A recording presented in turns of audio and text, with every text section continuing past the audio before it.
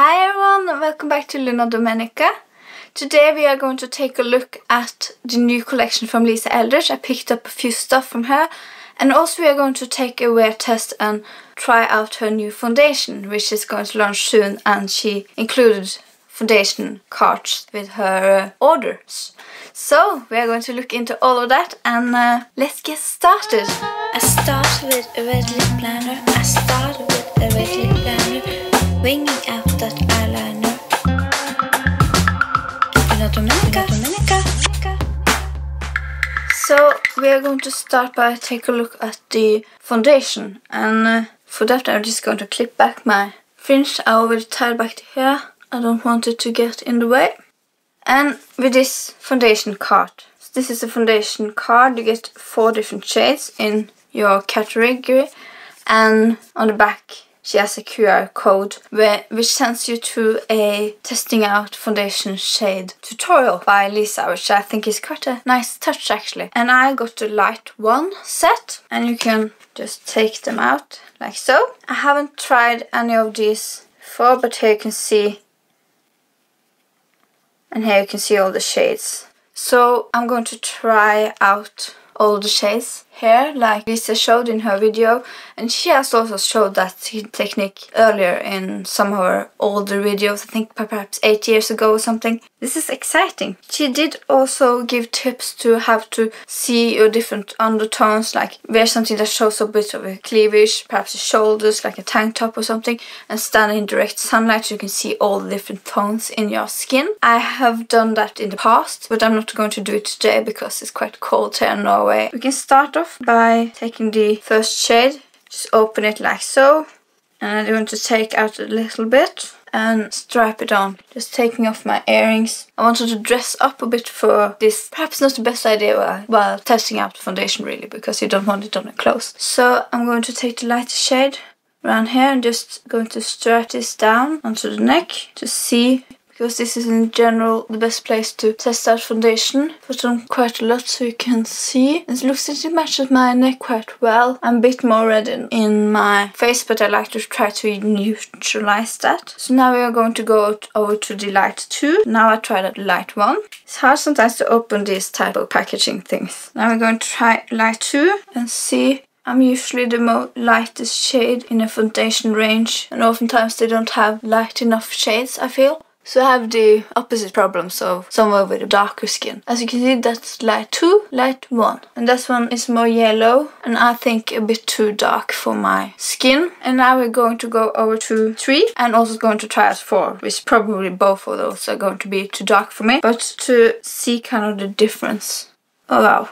That is shade 3. So you see 1, 2, 3. And 3 is definitely too dark for me. I mean, 2 might work. 1 I feel like is quite perfect with my neck. And 3, you might say that might be a good summer color, but I don't tan at all, so that's not a shade for me. But you can kind of get the idea of how the lightest colors in her foundation is. And now we're going over to number 4, which is the darkest shade. Actually, I think number 3 might be darker, but this has more of a pinkish undertone again. So you can see it looks a bit darker also than the first 2 I tried out. So I feel like this one is the lightest one is going to go most into my skin tone. Here you can see the different shades. And to kind of give you a bit of a reference, here through my foundations in 0C and 0CR from Dior and MAC, both face and body, which you shake. And to give you a reference of the color, I'm going to just take this with here, so you can see this one. It's a lot lighter than the darkest colors here, but it has a bit of that paleness in. So I would say that one is pretty similar to the shade 2. And face and body in C0, which is the color that I feel like matches me the most. So you can see here, this is a bit more yellow. And my foundation from Charlotte Tilbury, which is the Eldridge Flawless foundation, which I also have in the shade 1 Cool. And this is more a creamy full coverage foundation. This one is the lightest one from Lisa Eldridge. This one is number 2 from Lisa Eldridge. This one is the number 3. And this is number 4. And here as a comparison you have Dior in 03R and the 0C face and body from MAC. At the end you have the Charlotte Tilbury in 1 Fair Cool. So you can see kind of a comparison. Just going to take that off. So I think we are going to try out the lightest shade. So Lisa Eldridge likes to apply this with her fingers or with a flat brush. So I think I'm going to try both of those methods. I like to apply my foundation with fingers or more of those kind of fluffier brush stuff. So we are going to do half and half. So fingers, flat brush. And I'm just going to dot this on. And it looks like quite a good match. A bit too pale for some areas where I'm more red on my face, but I think that's okay really. And I'm also going to look into some of her lipstick, lip gloss and 2 lip liners that I also bought from Lisa Eldridge. I'm going to try out. So I always kind of dot on my foundation with my fingers first, no matter if I'm going to go in with a brush or not. So we are just going to start and blend out in this area where this side is the fingers side, where I applied it with my fingers. We're also going to do a wear test, try out how this wears throughout the day. Okay, so first look at the fingers side. I'm not sure if this is my kind of preference when it comes to foundation. I like more of the watery kind of foundation like the Face and Body from MAC. But I can see just by applying it with my fingers that it goes a teeny bit into my pores. Usually to avoid that I go like this and just kind of press upwards. And that seems to do the trick here also. And a place where my foundation always look horrible and I actually feel like I do need a bit of coverage there, but oftentimes I don't apply anything there because it doesn't look good. It's around my nose. So around here I tend to be a bit red and have some veins and stuff, but foundation doesn't sit well there on me at all. It kind of just crumbles. And I tried a lot of different things to see if that's going to help, but I haven't found anything. So now I'm going to conceal that area with my foundation to see if this is going to do the same. I mean, I wouldn't hate on it if it does, because I haven't really found any foundation that don't do it. And at the moment it looks quite great around the bit of collecting right in here, which is where foundation tends to collect on me anyway. So over to the brush side. So I'm going to use this brush. And this looks a bit stained because I did use it with some face paint, but I have cleansed it quite thoroughly, so it shouldn't be a problem really. So this feels weird in a way because I haven't really applied foundation with this kind of brush in a long time, but I do like to try foundation sometimes the way that the company recommends you to use it. That was a lot faster. And again, it collects a bit into my pores around here. I would say if I use the Seamless Skin Elevated Glow underneath, if I had used this underneath and put it around my kind of pore area, I don't think it would be a problem because that's what I usually do. And I haven't had it collect that much in my pores with other foundation when I use that product. Okay, it looks better on this brush side in my opinion than it does on the finger side. So now I'm just going to add a bit more and add a bit more with the brush on this side to see how that works out for me. Looks very natural, I have to say. I have actually quite high hopes for this foundation because I'm a huge fan of Lisa Eldridge and she does skin in such a beautiful way. I mean, like most of the things that I learn about applying foundation and stuff I learned from her. I actually started doing makeup after watching her tutorials.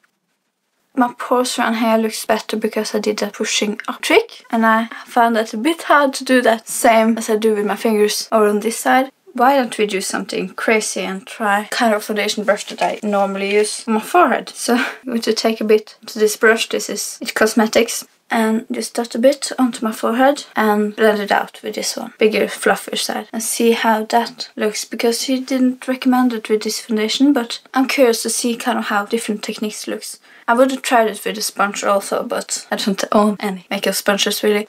Bit hair perhaps to understand why she wouldn't recommend a fluffy brush like this, because I feel like it gives the foundation a bit more texture. Again, I don't know how well this camera, that's close. I don't know, can you see around here? So this side is done with a flat brush, this side is done with my fingers, this is done with a fluffy brush. What do you think? Which side is best? Let me know. I'm going to go in with the same foundation and try it out as a concealer and see how it looks underneath the eyes. I'm gonna pat on a bit onto the other side also, but blend it on the brush side with my brush. But it's not really that glowing foundation, it's more kind of demi-matte. And do the same. Oh, I haven't used this brush underneath the eye in a long time. That felt so very unusual. I haven't done this. Okay, so again. Here you can see it as a concealer. Finger side, brush side, finger side, fluffy brush side. My fur is probably not decided now. I'm confused.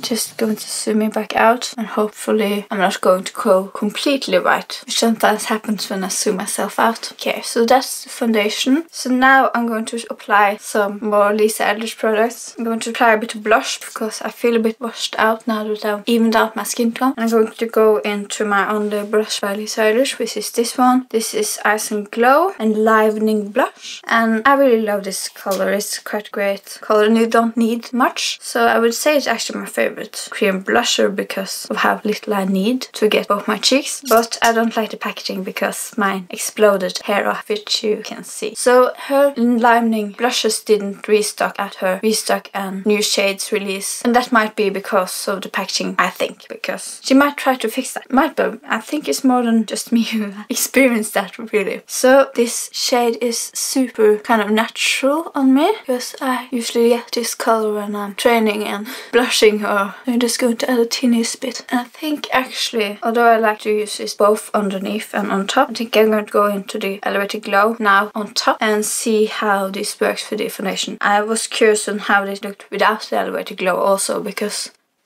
So applied a bit with my fingers and also blended it out with a brush on this side. And here's just with my fingers, which gives me a lot more glow. So on to what I bought from Lisa Eldridge. I bought 2 new True Velvet lipsticks and 1 new lip gloss, and also 2 of her lip liners. Ironically, I actually bought 2 lip liners that doesn't match with the lipsticks that I bought, but I have a lot of her lipsticks already, so it's going to match with some of the stuff that I have. So you see here are all my Lisa Eldridge lipsticks, both the Luxurious Lucent and the True Velvets, and I have quite a few of her lip glosses also. So the shades that I bought was True Velvet in Cinnebar and Intrige, which was 2 of the new colors, and I bought the matching lips gloss in Cinnebar, and I bought 2 other lip liners. I have one from earlier because I bought a set last time I ordered from her, which included a lip liner, and this one is in blush, and I have done a full tutorial on how to apply the lip gloss, the lipstick and the lip liner. Super close up if you like that stuff, so I linked to it here. And I got the color Midnight and Jazz, and also, but you can set them next to each other and it will be this. So let's start with the lightest color, shall we? And this is Intrige, and I was actually quite intrigued, no pun intended, when I saw this color, because she talked about it as kind of a very lightest color in her collection, and quite 60s, and I love a bit 60s, and it's the lightest color, so it's lighter than her Velvet Fawn, which was the lightest color until now. I have that one also, which is a bit more brown and a bit more 90s according to Lisa, and here you can see those 2 together, so you can get a feel, and it has this kind of lovely velvet texture around it. I mean, like, I have such a hard time using Lisa Eldridge lipstick sometimes. At least the first time I have a hard time using it, because I love when it's in this kind of perfect form and you can see all the no lip marks on it at all, but it took me so long before I tried to actually bring myself to try them on because I thought it was so beautiful. So let's do this. Ooh, I like this color. So here you can see Velvet Intrige. God, I'm going to use this color so much, I mean... And I'm also going to do a swatch on the hand so you can see the color. Here you can see the color. Here's on me. Before I bought the new shades that I bought now, I have applied all my velvet lipsticks and posted it on Instagram so you can see if you're curious about any of the other shades. I have a lot of them, so check that out if you want. The link will be in the description as always. And I also have a short where I put on all my Lisa Eldridge lip products. So just going to take this off. So let's try the Velvet Cinnebar, and then we are going to apply the gloss on top of it. So here you can see, and she announced this color, I was like, wow, this looks so gorgeous, and like color that I like. I love red lipstick, and also it matches my top very beautifully. This is collaboration between Holweister and Edvard Munch, which is a Norwegian artist, the most famous Norwegian artist ever lived, I think. He was the one who painted Scream. This color. I know what I'm going to wear for Christmas this year. love this. And I swatched it on my hand so you can see it's the Intrige and Cinnebar. And here's this on my lips. And I'm going to apply the lip gloss on top. I've worn this already without anything underneath, and this is such a gorgeous color. It's a bit lighter than the lipstick, and I feel like for every day it would be a perfect color for me because it matches my hair quite well. So if you have red hair, this is a color for you. And it gives such a punch when it's applied over the lipstick. Just swatch it also so you can see. And her lip glosses are actually quite pigmented, but you can share them a bit more out if you wish. I love this lip. This goes so perfectly with my top. And for the lip liners, which you probably want to hear about also, I got Midnight, which is this very dark, vampy color. And this has a matching lipstick, which I don't have. And I applied this one the other day and posted it on Instagram, so I will link that down below if you're curious about how this one looks like on me. But it's such a gorgeous color. And for the other lip pencil I bought, which was this one, which is Jazz, which is going to go perfectly with my Velvet Jazz lipstick. You can see, and you can see those two together. And I'm also going to swatch the lipstick for you so you can get an idea. Lip liner next to it. So here you can see this one is the lip liner, this one is the lipstick in Velvet Jazz, and on top here is the new Velvet Cinnebar, which I'm wearing, which you can see as comparison is lighter and more browny and more orangey. But we also have Velvet Dragon from her collection, which is one of her orangey reds. She does fabulous red. You can see that one as a comparison to her lipstick. You can see this is Velvet Dragon, this one is the new Cinnebar. So you can see it's a bit darker than this one and has more brown and not as much orange. It's a bit more orangey than this one. So I'm going to try out this lip liner a bit to line, because I do like to line a bit after effects, and I also like to do a bit of a darker lip liner than lipstick. I usually do this before I add the gloss. So I've done a teeny bit of lining around the edges. And as you can see, this is the result.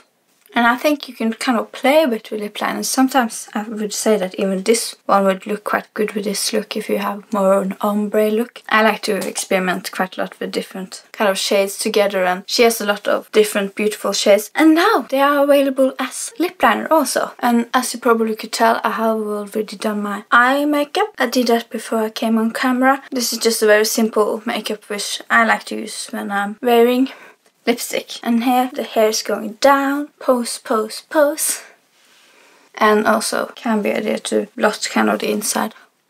I forget, it's so long since I've worn that much red lipstick because of COVID. So here's the finished look. I think I might add a bit more color into my face with the blusher. And I'm going to wear this for the rest of the day and do a bit of a check-in to see how this foundation lasts.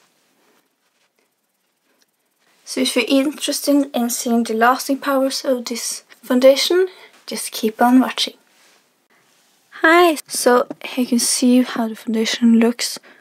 I've worn it for about a while. I'm not that good at keeping an eye on the clock really, but you can see.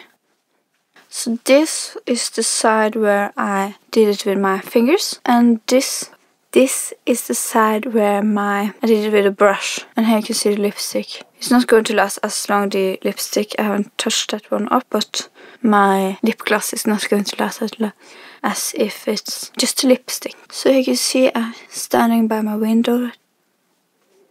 Hi, so now I'm in my room for my second check-in, and this is just how it looks with my ceiling light. I'm going to turn on my filming lights so you can see me a bit more. And this is how the foundation looks. It's 9 PM. And here you can see this is the side that I applied with my fingers. This side I applied with a brush. I haven't touched up anything. I haven't touched up my lipstick. And as you can see, it lasts quite well, even though I've written some wraps with reindeer meat in it. And so here you can see the lips think it would have lasted a lot longer if I had a matching lip liner underneath. But considering that I had a gloss on top, I'm actually quite impressed to how well this lasted, and I know that this lipstick lasts quite well. My eyeshadow lasted also very great, and I really do love this eyeshadow with any lip color really. So if you want to see a tutorial on this very easy eye look that will work with any lip color, just let me know. So I just want to add a bit more of the lip gloss. There you go. And now that I put it down, you might see my skin a bit more.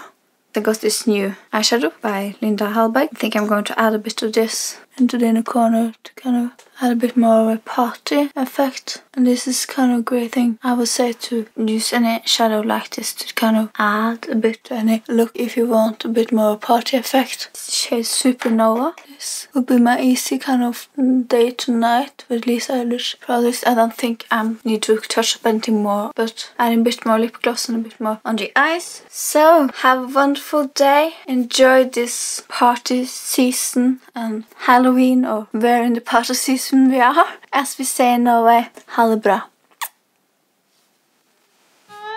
I started with a red lip liner. I started with a red lip liner, winging out